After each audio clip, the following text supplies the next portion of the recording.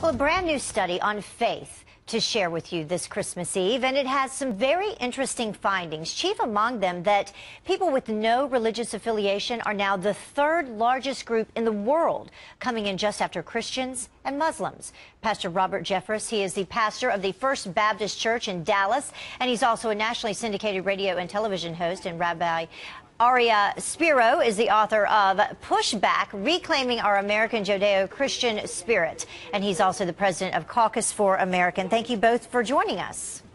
So first of all, I would ask you both, does that study surprise you that people with no religious affiliation are now ranked third in the world?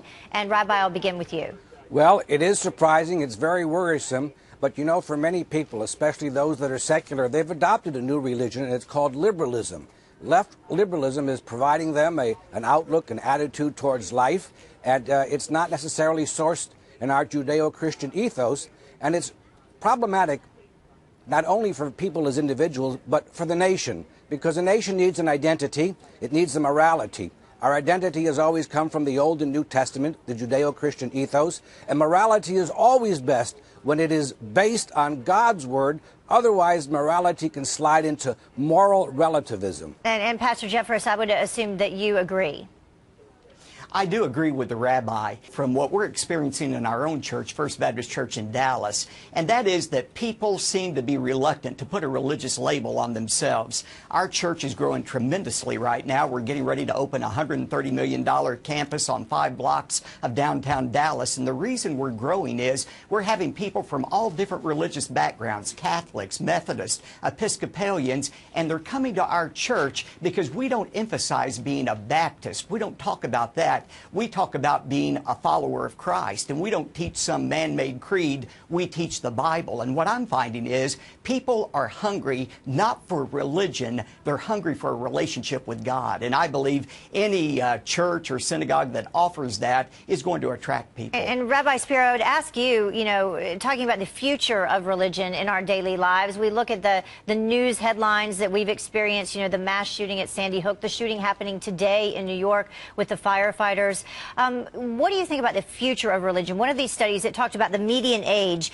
Specifically, I can pull out Judaism, which has 14 million adherents, 0.2% of the entire world. It has the highest median age at this point of 36. So what do you think are the growth aspects there?